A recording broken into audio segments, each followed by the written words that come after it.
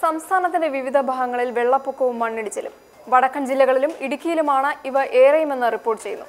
ഇടുക്കിയിൽ നിന്നും നാശനഷ്ടങ്ങളുടെ റിപ്പോർട്ട് വരുന്നുണ്ട്. മൂന്നാർ വെള്ളപ്പൊക്കത്തിലും മണ്ണിടിച്ചിലിലും പെട്ട് ഒറ്റപ്പെട്ടതായും റിപ്പോർട്ടുകൾ പറയുന്നു. കാലാവസ്ഥാ വകുപ്പ് പറയുന്നത് പ്രകാരം അതിതീവ്ര മഴയാണ് മൂന്നാറിൽ പെയ്തുകൊണ്ടിരിക്കുന്നത്. 4 ജില്ലകളിൽ റെഡ് അലർട്ട് പ്രഖ്യാപിച്ചിട്ടുണ്ട്. ദുരന്ത നിവാരണ സേന ഇതിനകം തന്നെ രംഗത്തിറങ്ങിയിട്ടുണ്ട്. മൂന്നാറിൽ കഴിഞ്ഞ വർഷത്തെ പ്രളയത്തിൽ തകർന്ന പെരിയവരൈ പാലത്തിന് പകരം താൽക്കാലികമായി നിർമ്മിച്ചിരുന്ന പാലം തകർന്നു. മറയൂർ പൂർണ്ണമായും ഒറ്റപ്പെട്ടു.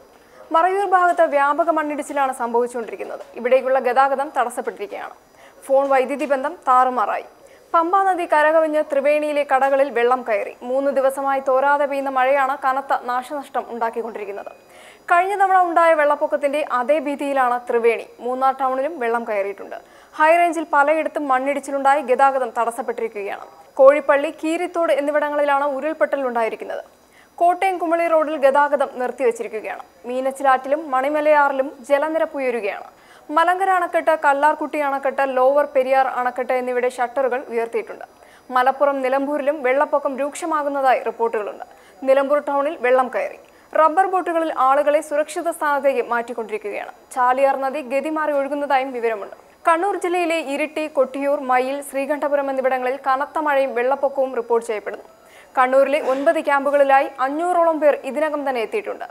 കൽപ്പറ്റയിലും വെള്ളപ്പൊക്കം രൂക്ഷമാണ്. ജില്ലയിൽ 2378 പേർ ദുരിതാശ്വാസ ക്യാമ്പുകളിലെത്തി.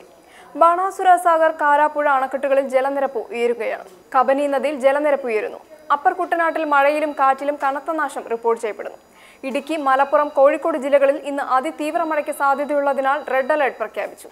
തൃശൂർ, പാലക്കാട്, വയനാട്, കണ്ണൂർ, കാസർഗോഡ് ജില്ലകളിൽ അതിശക്തമായ മഴയുടെ മുന്നറിയിപ്പായ ഓറഞ്ച് അലർട്ട് നിലവിലുണ്ട്.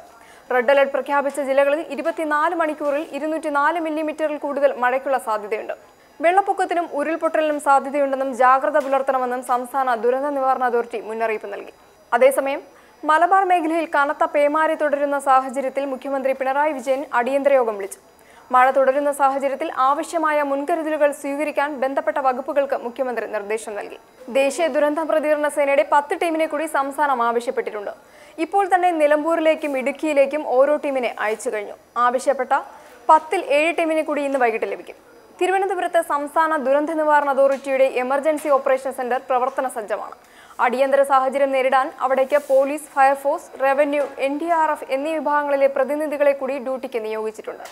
വയനാട്, മലപ്പുറം ജില്ലകളിലേക്ക് കൂടുതൽ ഫയർ ആൻഡ് റെസ്ക്യൂ സേനയെ അയച്ചിട്ടുണ്ട്. ഇന്നത്തെ കണക്കനുസരിച്ച് 1385 പേർ ദുരിതാശ്വാസ ക്യാമ്പിലുണ്ട്. വയനാട്ടിലാണ് ഏറ്റവും അധികം ക്യാമ്പുകൾ തുറന്നത്, 16 എണ്ണമാണ്. ഇടുക്കി അണക്കെട്ടിൽ വെള്ളം തീരെ കുറവായതിനാൽ ജില്ലയിൽ ആശങ്കപ്പെടേണ്ട സാഹചര്യമില്ല. അപകട സാധ്യതയുള്ള സ്ഥലങ്ങളിൽ നിന്നും ആളുകളെ മാറ്റിപ്പാർപ്പിക്കാൻ ജില്ലാ കളക്ടർമാർക്ക് മുഖ്യമന്ത്രി നിർദ്ദേശം നൽകി. ജില്ലാ ഭരണ സംവിധാനത്തിന്റെ അറിയിപ്പ് ലഭിക്കുന്ന മുറയ്ക്ക് മാറി താമസിക്കാൻ ജനങ്ങൾ സഹകരിക്കണമെന്ന് മുഖ്യമന്ത്രി അഭ്യർത്ഥിച്ചു. മഴ തുടരുന്നുണ്ടെങ്കിലും ഇപ്പോൾ സ്ഥിതിഗതികൾ നിയന്ത്രണ വിധേയമാണെന്ന് യോഗം വിലയിരുത്തി.